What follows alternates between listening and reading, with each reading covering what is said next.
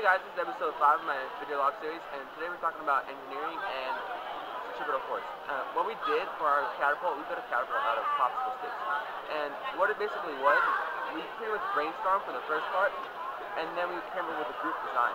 And after that, we built our catapult based on that group design, and then we realized we had to take into consideration many of factors that could have affected our catapult that we didn't think of when we made the group design.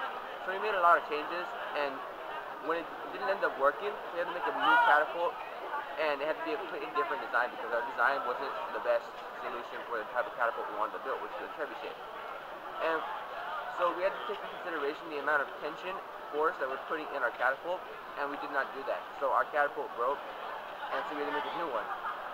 Now, another thing I want to talk to you guys about is centripetal force. Centripetal force has to do with circular motion. Circular motion is caused by a force pulling inwards towards a circle perpendicular to an object going horizontal. Now the reason it goes in a circle is because the object inertia wants to move in a horizontal straight path, but the perpendicular force is causing it to move at an angle.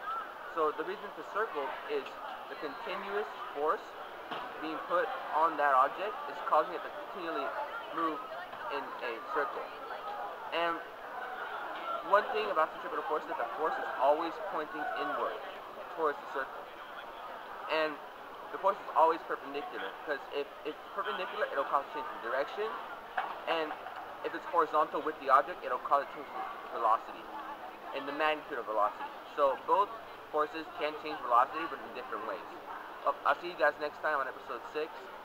Bye guys.